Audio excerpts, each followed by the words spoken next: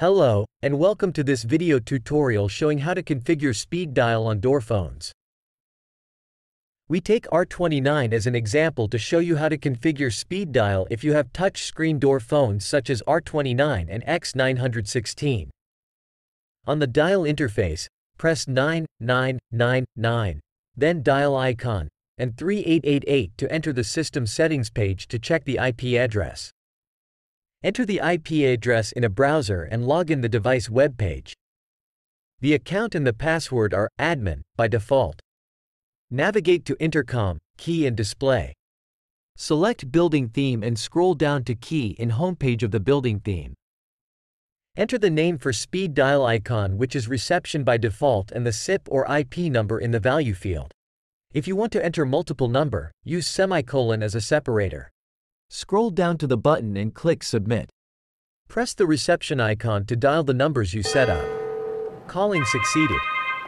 The steps to configure other touchscreen door phones are the same, but the routes are different. You can refer to this chart. As for non-touchscreen door phone R20K and R27, we take R20K as an example. Press *3258*, and the device IP address will be announced automatically. IP 192.168.0.7. Enter the IP address in a browser and log in the device web page.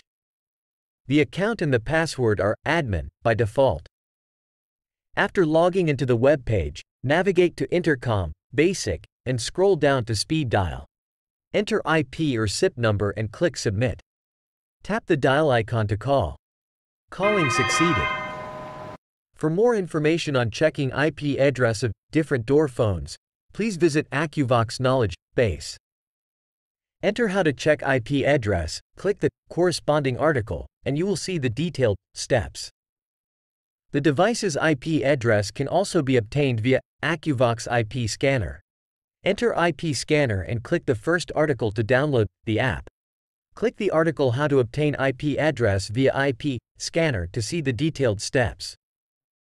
Thanks for watching.